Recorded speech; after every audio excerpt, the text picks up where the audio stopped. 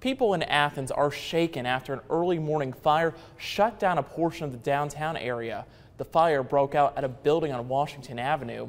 And Channel 3's Caitlin Chastain was there all day and has more on what community members are saying.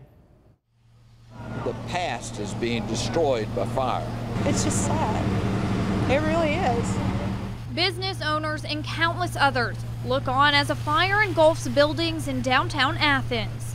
Black billowing smoke, you know, and you couldn't even, at the time I got here, you couldn't even see. Watching while smoke came billowing from windows and blanketing the street. Flames popping up through the dark blanket. It's just terrible, just terrible. The city manager says the call came in around 6 this morning. The building that caught fire didn't have sprinklers. A family staying near the building heard their smoke alarms and quickly exited.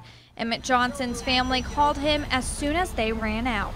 She said that there was lots of smoke when they came out that they could hardly see to get out of the building. One of the building owners where the fire started says they just purchased the property a few months ago and were restoring the historical building. We took this building back to the original floors, the original ceilings. This is one of the first buildings in McMinn County. As people looked on, heartbroken at the sight, they all had one thing to say. And it breaks my heart, but we're going to do something. We've never been overcome, and we'll come back. I mean, the only thing you can do is come back. We rebuild and make it better than it was.